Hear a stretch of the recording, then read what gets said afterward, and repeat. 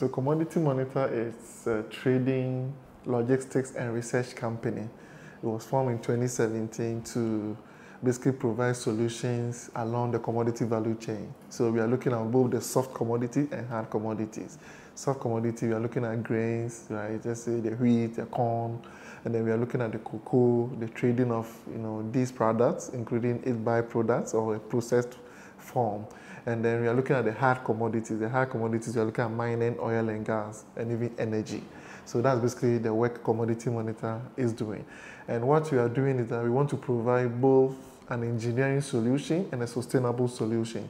If it's in mining, for example, we are providing a solution where miners can have absolute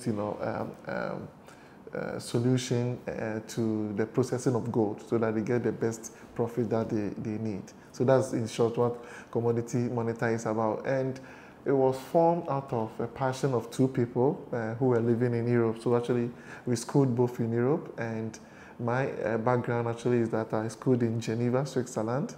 And then Switzerland is basically like the hub of commodities. So the inspiration to form Commodity Monitor came from there. That, there are benefits to trading along the commodity chain, and that's what Commodity Monitor was set up to do. So I'm a co-founder and then the CEO of Commodity Monitor. And as part of the services, what we do is that we look at connecting producers and consumers.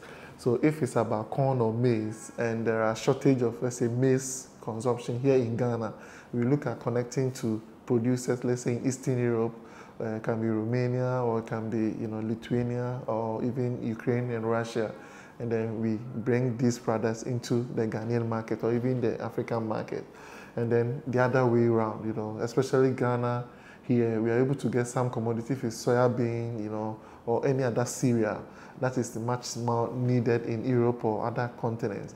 We try to gather them and then we ship to these consumers outside. So basically it's about trading, and trading any type of commodity, and then we are fixing between to make sure that we connect the producer and the consumer.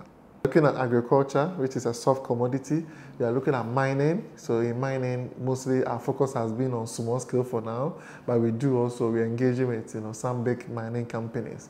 And then we have oil and gas. In oil and gas also is about dealing with the supply of oil, but not the production side. So basically the supply, the distribution of oil.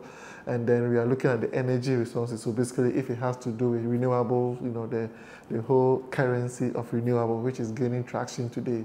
So we're able to make sure that we're able to get, if it's about solar, because after some of the plants, we try to go green. So some of the machines that we have, some even use solar, so that we can make sure that we combine consumption of energy to protecting the environment. So green energy, transition and all that. So basically that's the strand that we do. So it's about services around these commodities, to making sure that we fulfill the interest of a producer and then the interest of the consumer as a trader.